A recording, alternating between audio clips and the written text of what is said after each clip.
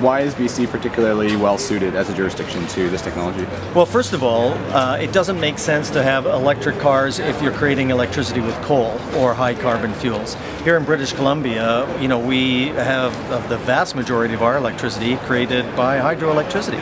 So it's clean and green, so the power that these cars are using has virtually no greenhouse gas emissions at all. So British Columbia is the ideal province for clean energy vehicle technology.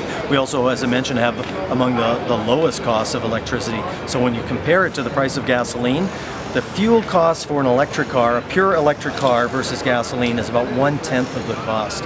So any price difference, and with our rebate program, we've minimized that price difference, but you can quickly get that rebated through the cheaper cost of the fuel.